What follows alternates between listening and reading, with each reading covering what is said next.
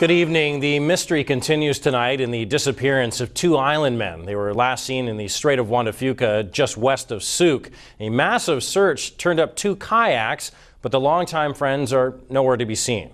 Kristen Robinson reports.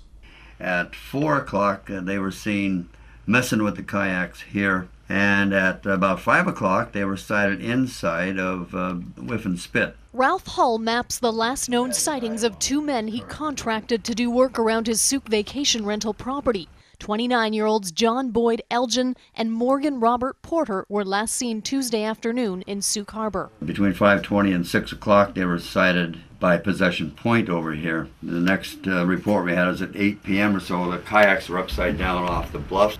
Don't ever go out in the ocean with these kind of things. The two blue kayaks it's believed Elgin and Porter borrowed were recovered near Otter Point. They'd been on Hull's property for years but were never meant to leave the harbor. A backpack from this barge is still missing. It's a mystery to us. Did they load it up with stuff to go out and play, like beer or sandwiches or what, you know, and somebody wearing that? And if one of those kayak paddlers was wearing a backpack, then that might preclude a life jacket on that person. This way you can survive with this. Well, this is flotation. It'll actually help some, but it's not approved by DOT.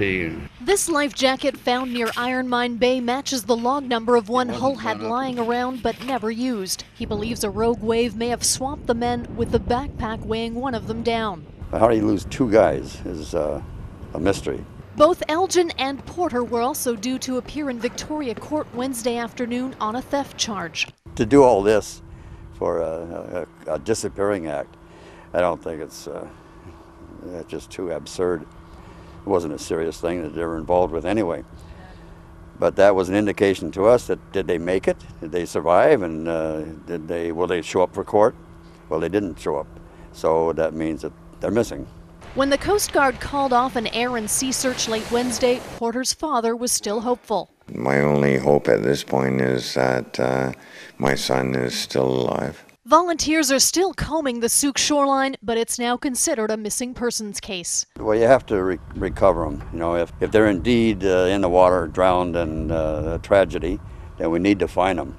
Hull is determined to help the missing men's families with closure and has offered to take divers out in his own boat to search Iron Mine Bay.